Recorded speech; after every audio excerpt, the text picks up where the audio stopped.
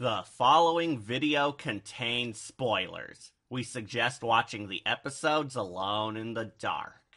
Aloha, Wolfpack! Surf's up, kiddies! I'm your cool Catabunga co-host, Catastrophe. And I'm ready to ride the waves of everyone's favorite childhood classic horror saga, Goosebumps.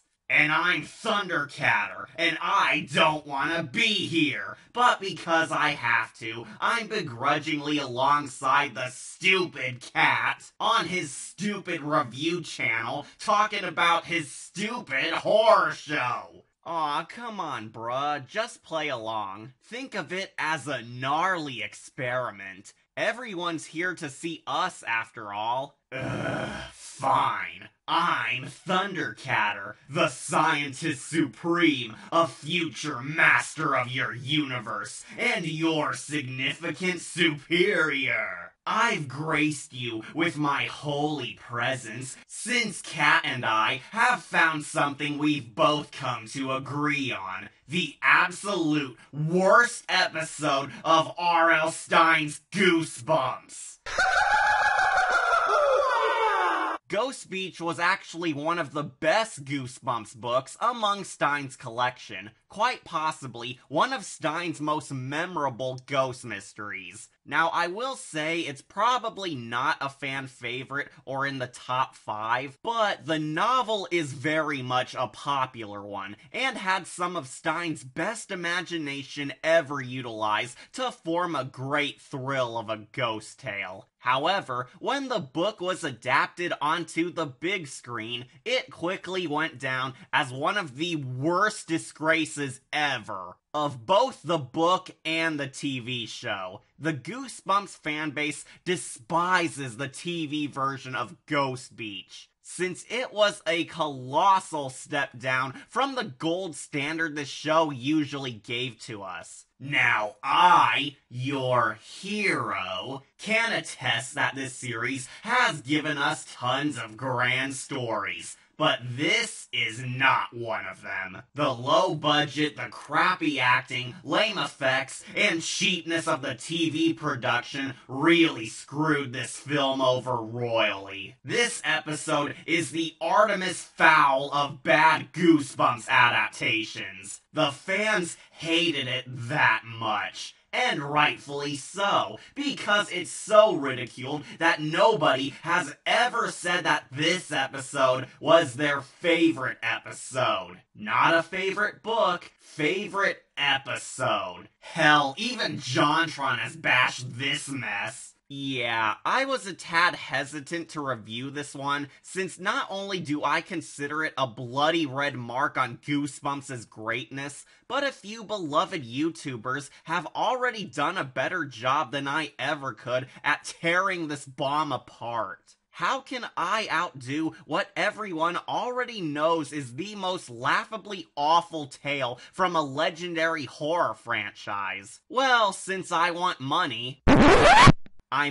since I love talking about R.L.Stine's work, I believe we can find a way. Can't we just go back to dissecting the 2000s Twilight Zone? Save everyone the time and just shoot an easy target? That racism episode could use a good crowbarring. No. It's summertime, and our Goosebumps fans deserve some summer lovin'. And by lovin', I mean hatin'. But on the plus side, this episode did manage to be incredibly faithful to the book, which everyone did enjoy. So, how bad can it possibly be? If this episode was true to the original, then can it really be that atrocious? Is this episode still that woeful wipeout it was back then? Or is there some good within to help it sail again? Well, grab your surfboards and catch the big one, moon doggies, because we're cat paddling out. This is our wacky review on the infamous Goosebumps Summer Special,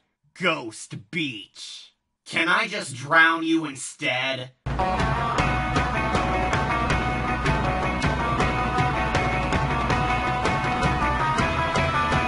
So, our beachside tale of suspense opens up at a graveyard, perfectly symbolizing how this tale is dead on arrival.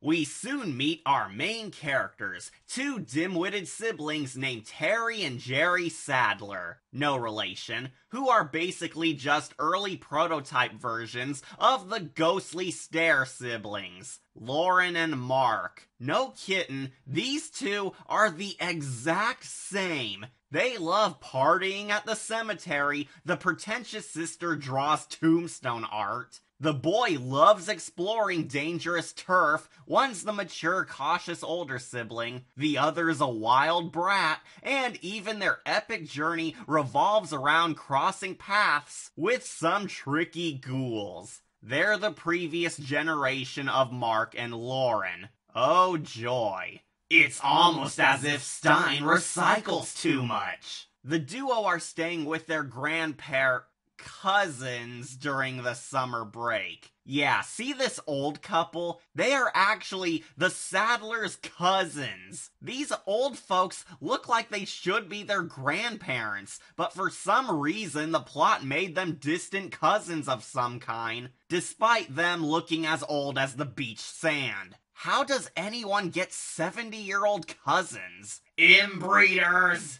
So, since this is the 90s, there's not much for them to do at their own personal private beach. So the artist girl Terry mainly draws her goth porn, while Jerry annoys her. And all of us too! But they get jump scared by two equally irritating prankster kids, who reveal that they're also Terry and Jerry's distant cousins, Sam and Louisa Sadler. Everyone in this episode is apparently related, so you can expect that to have zero significance whatsoever in the plot. This was compelling drama in the book, but in the show, it's so superfluous that you'll forget the cast is all related by the time we roll credits. Not exactly Game of Thrones, is it? Oh man, you and your dumb hobbies. Wax rubbing. Who makes wax rubbing? I do, because I'm interested in things.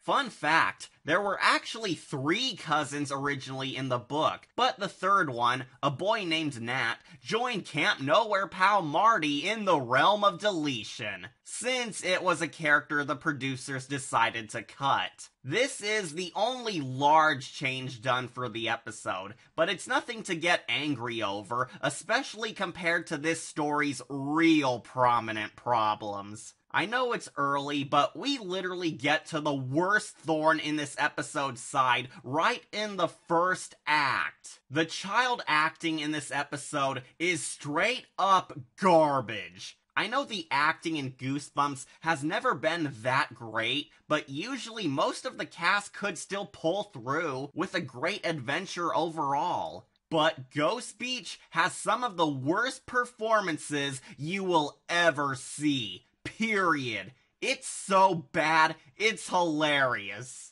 Best one ever! You gotta be pretty demented if you think that was funny. We've been watching you guys. We could see you this morning, heading out for the graveyard, so we thought we'd give you a little scare. Little scare? Whoa. I think I just figured something out, Beavis. What? This sucks.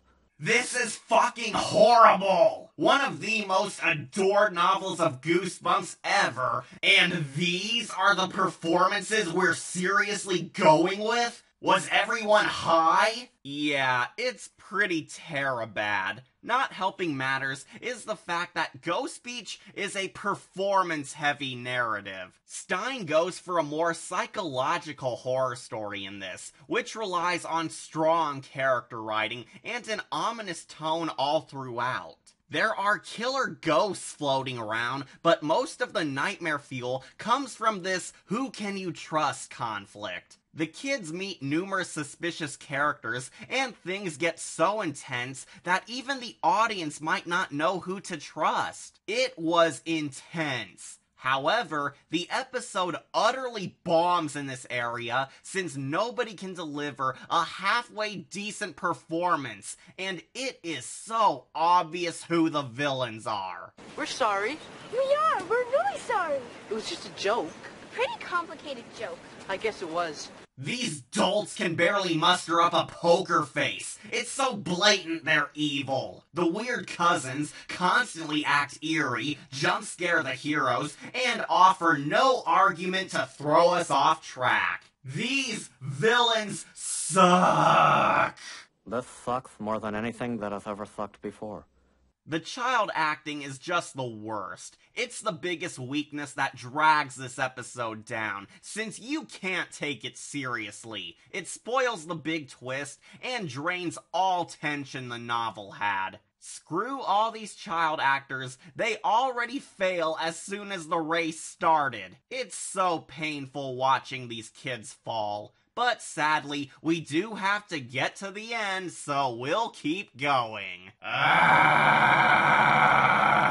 The creepy cousins hint that there's ghosts afoot, but they leave before giving everything away. Gee, I wonder if this ghost story really has ghosts in it. While eating vomit for dinner, they ask their grand-cousins about their other younger cousins, whom they never knew existed. But the old folks act ominous about it and dodge answering them. They went on about some ghosts in a cave. Never heard of it. Well, I got some reading to do. Oh, I'll help.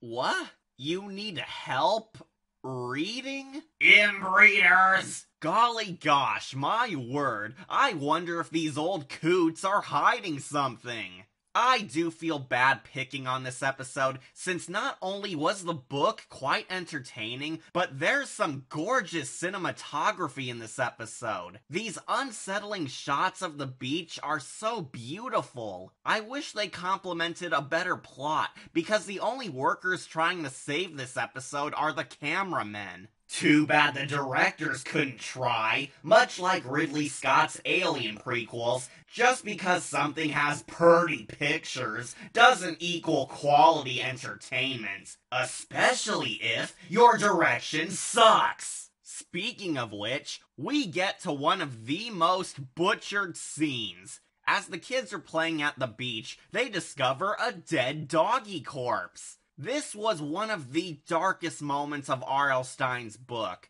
Not only did a poor puppy die a grisly death of getting devoured by ghouls, leaving only a withered skull behind, but this scene was a grim turning point, demonstrating how deadly the ghosts were and the depressing reality that death can occur at any time, even towards those who don't deserve it. My friends have honestly told me that this scene made them cry. It was very brutal. So, of course, the TV version craps all over it. Look at that. Perfect skeleton. Of what? A raccoon, maybe. Too small for a raccoon. Well, if it's not a raccoon, then what is it? Just a dog. A dog? What happened to it? It got eaten. Sam. While the dog skeleton looks cool, the horrendous acting slaughters all the tragedy. While there was a dark moment of silence in the book, the TV versions of our heroes look at this poor dead puppy and simply say, "Oh, a dead dog. That sucks." And they move along to more exposition once the jump scare cousins pop up again. Once more giving away who the fucking monsters are, since they conveniently showed up just as they found the dead creature. Brilliant writing, guys. It impresses even me. I know I'm dwelling on this, but the bad acting pisses all over what should have been a tragic, nightmarish scene. The dog was devoured by ghosts. Since, as the Creeper cousins explain, dogs have the ability to detect ghosts in this world, so the monsters which go bump in the night seek them out to eat them so they can't warn others of their haunting presence. It's a brutal tragedy, yet the awful production sinks it completely. Just what the heck, filmmakers? I am not a merry man. The obvious bad guys claim that the pooch was snacked on by the real evil ghost, an old man in a cave dubbed Harrison Sadler. He apparently lives in secrecy on this beach so he can prey upon fools who disturb his domain. Not sure how he secretly hides here if every character knows of this, but I guess you could say, they just didn't care. It's not like this even proves anything, since we don't even see the guy. Instead, he's talked about through more exposition. All the scary scenes are never shown to us. They're just talked about because tightwads. But again, the child acting is so funny that you can't take this in dramatically. The bones are picked clean. What kind of animal would do something like this? I guess if you're going to be around here, you should know. It wasn't an animal that picked those bones clean. It was the ghost. The ghost of Harrison Sadler.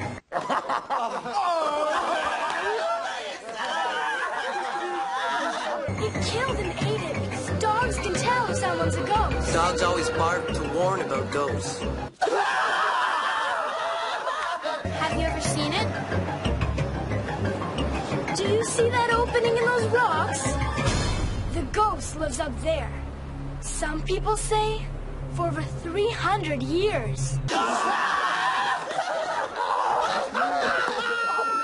Jeez Louise, it's so bad that these kids can't even walk believably. They look like total barnacle heads. Legend has it, if you see a glimmer of light in this cave, then you can see Harrison Sadler's ghost, which of course they spot somehow in broad daylight.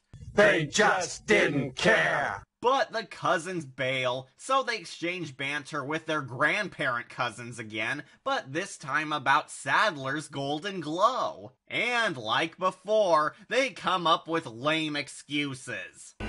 You ever hear of Aurora Borealis, Jerry? Yeah? It happens certain times of the year or something. Electric gets in the air and the whole sky lights up in streamers. Aurora Borealis.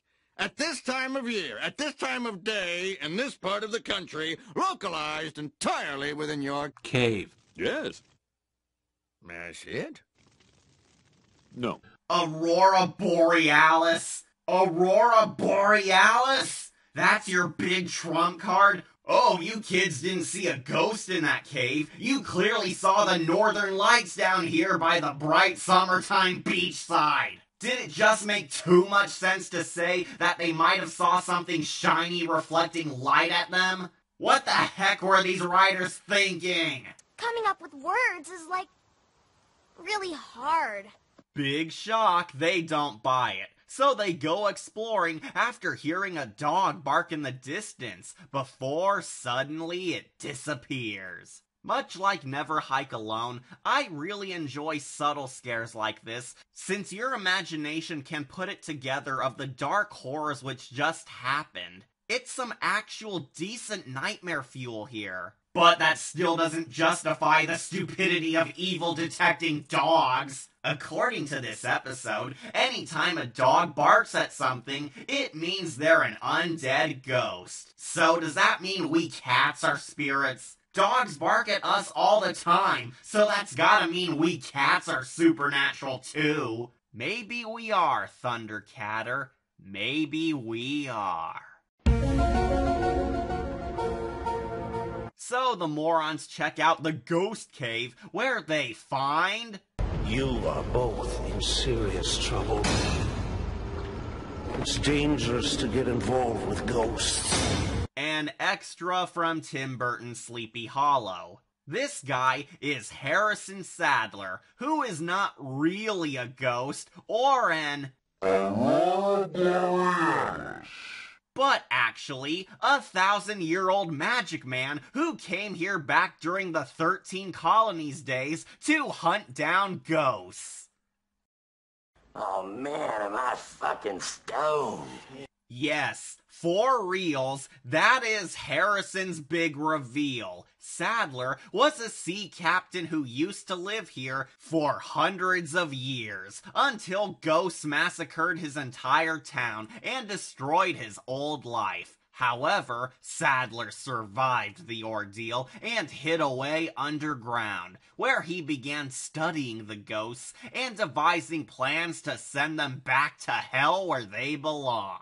Sadler is not a bad guy, but rather a victim of the ghosts who lost everyone he ever loved, and now seeks to avenge them and save the world. And those ghastly ghouls haunting the beach are really their distant cousins Sam and Louisa.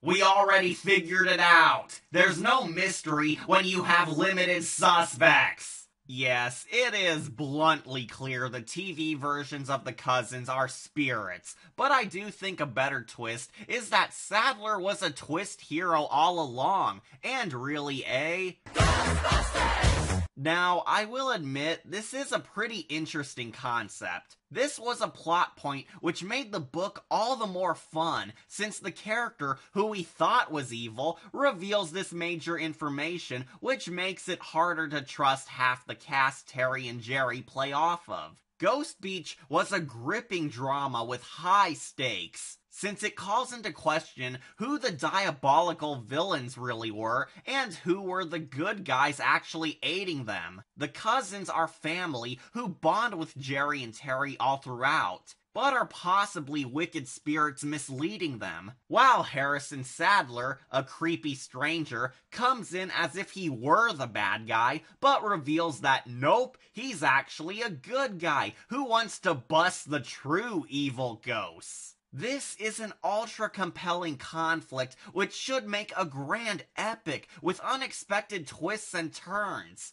But Ghost Beach, the episode, struggles to make it succeed. I really want to say Harrison Sadler is a deep character, I really do, but truth be told, he's only in like 2 scenes, which isn't enough time to shine. The episode wants to make it feel ambiguous if Harrison is trustworthy, but it's still so obvious the cousins are the real evil ghosts, since Sadler instantly pleads for their help in stopping them. He hid in this cave to avoid getting killed by them, which we do see proof of it being a consequence. And he's actively trying to stop the supposed evil wrongdoers, while Sam and Louisa don't seem to care about fighting him until the plot demands it. There's not nearly as much doubt as there should be in this. Also, how the heck is this guy even alive? He's seriously not a ghost or anything supernatural, folks. He is a legit 1,000-year-old coot who spent his entire life hiding in this cave. How is he still alive? Witness the true power of my Lazarus Pit! Oh, okay. So, in short, the entire conflict is about a bunch of ghosts gaslighting each other. Terry and Jerry have to make the correct telltale choice over who they can trust. But the bad acting and weak direction doesn't grant the high suspense this tale should have. Harrison tells them to check the graveyard to see proof that their distant cousins are truly undead. And they see that, yep, they are dead after all. So, mystery solved, right? Wrong! The creepy cousins pop up and act creepy again, where they tell the kids, nuh-uh, they're really good ghosts, and that dastardly Harrison Sadler's the bad ghost, since he built graves for them. I don't get it. They find their own tombs built for them, but rather than go for the typical horror twist, implying that our heroes might be dead all along themselves, the Wonder Dummies say that Harrison built this himself, so he could kill them. That makes perfect sense. Again, this is supposed to be rising tension, but the bad acting ruins it entirely and practically sells out the big twist. This is clearly a trick. The audience is meant to question who is being honest and who is the liar here, but the kids can't pull off these emotions. He said he's not a ghost. He told us to come here, to look for something. To look for what? Your gravestones. That ghost is clever, making you think we're the ghosts. I've literally seen more emotions from the monkeys I've drilled holes into. Seriously? Well, what I call monkeys, you people refer to as the Happy Madison cast. There's a reason Adam Sandler lost his humor. The cousins offered to help resolve this by having our heroes kill Sadler. So naturally, despite the clear signs that these cousins, whom Terry and Jerry have never met before, are blatantly up to something, they still help them by trying to cave in Harrison Sadler's mountain base. Uh-oh, retard alert! We'll keep watch. No, you'll come with us. I can't, Jerry. I'm scared. You can tell by my trembling voice. I just pissed myself. But just when they're about to kill Harrison, haha, he comes out ahead of time and is ready to bust them ghosts. Where his dog, who is only now appearing in this, barks at Sam and Louisa, revealing that he was right. They were ghosts all along. No shit! This twist was so nerfed, or my name isn't the terrific Thundercatter. More like Thundercrapper! Whoa!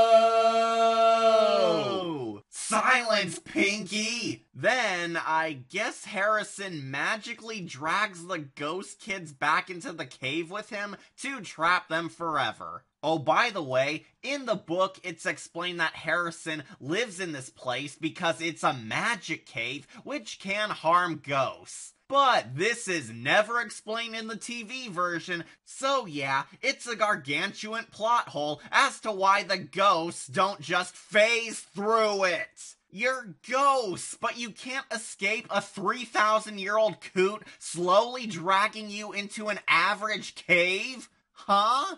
Oh man, am I fucking stoned.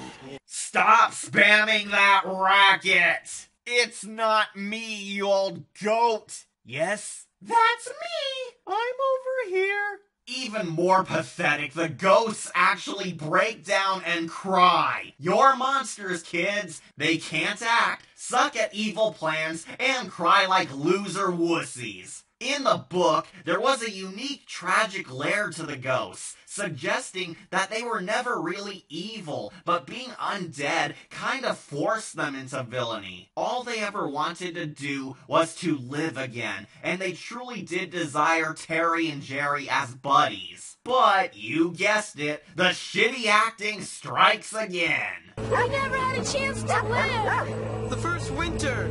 It wasn't fair! We never had a life at all. Wow. What can you even say? Way to dump all over a nice tragedy, guys. And word of advice, actors, when you're giving this big, tragic, dramatic speech over how you never wanted to be evil and on the verge of death, try to do it while not smiling. Yeah, this chick is frickin' smiling as she's dragged down to hell and crying. It's impressively Queen so bad it's good. Hungry! We were so hungry! Stay with us, cousins! Whoa! Dude, that's creepy. As if the acting wasn't cheap, the special effects are good competitors too. The same series which brought us the Haunted Mask, folks. Then lightning strikes the cave, ending them all. Harrison Sadler dies, heroically locking the ghosts away forever. Jerry, next time you see me sleeping, don't wake me up.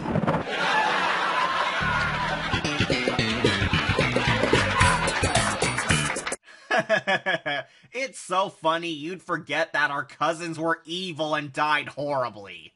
Oh man, am I fucking stoned.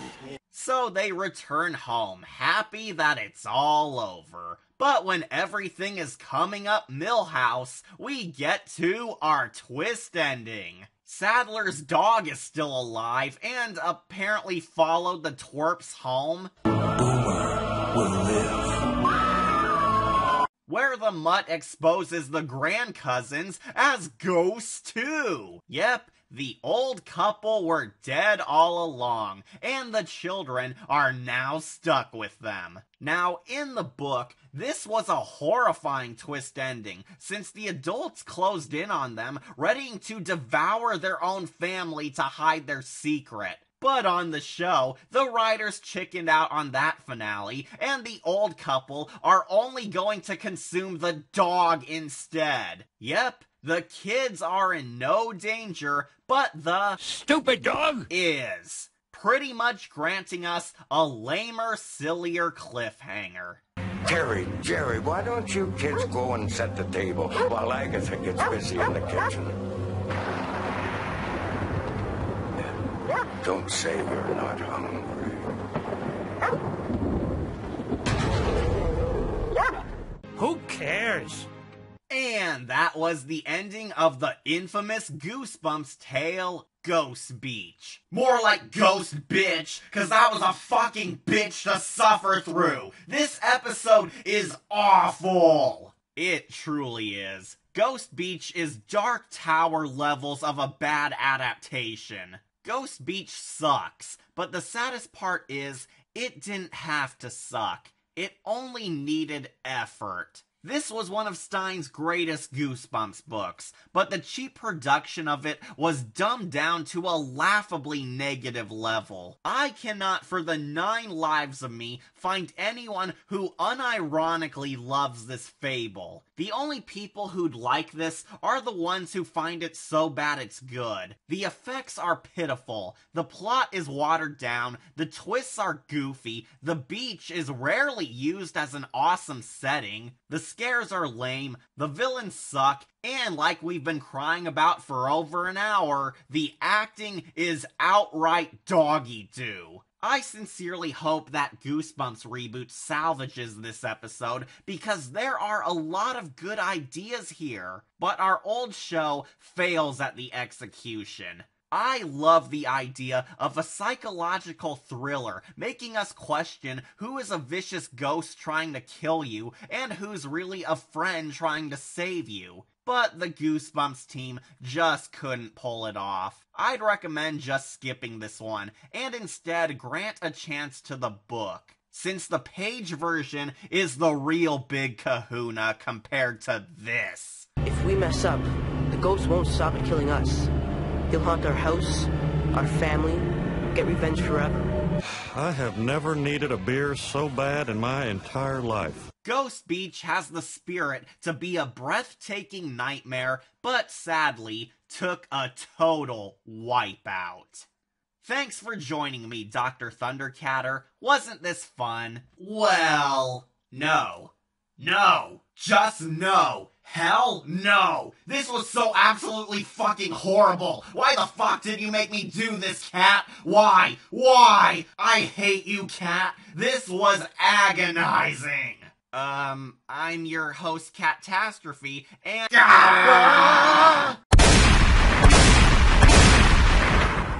I'm your damn hostage, Thundercatter, and next time you write a beach episode, make sure it takes place at the fucking beach! I give this episode a 0 out of 10. It gave me nothing, so it gets nothing! Now piss off! I'm gonna grab my girl and head to the beach. Hic-a-doo-la. We're gonna all hang ten and maybe then Hic-a-doo-la. Cause I'm a Hic-a-doo-la boy. I'm a Hic-a-doo-la girl. And together it is a Hic-a-doo-la world. Hic-a-doo-la. Mr. Quagmire, what does Hic-a-doo-la mean? What does Hic-a-doo-la Hic-a-doo-la mean? Well, Hic-a-doo-la's that special feeling you get when you hold hands with your best gal. It's cheering real loud for the home team. It's catching the perfect wave. It's obeying all the rules. No way!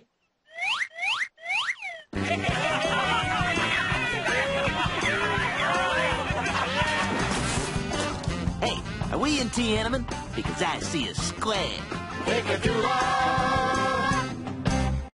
That ghost's clever, making me think we're the ghosts.